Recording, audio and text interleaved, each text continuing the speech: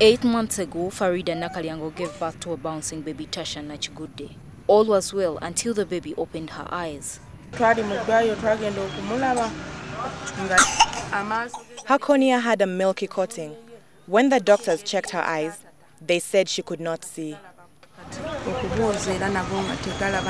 All diagnosis revealed that the child has an eye condition called primary congenital glaucoma. Nachigude has since gotten blind. On the outside, the eyes are visibly swollen, while a closer look at them reveals that they're unstable in the eye socket. They have to change her cornea because the ones she has cannot see. But the transplant is very expensive.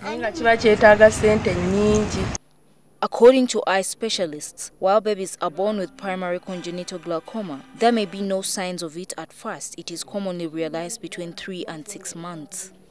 The corneas are hazy, they are so hazy, light cannot go through it. So that's why we are referring her to India to remove those corneas and implant.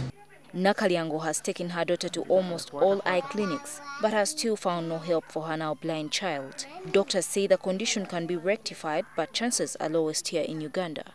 An operation was done on her, that was trabeculectomy. What you need to do now, as they told you, was it in Mulago? Yeah. Yeah, she needs a corneal transplant, which cannot be done in Uganda.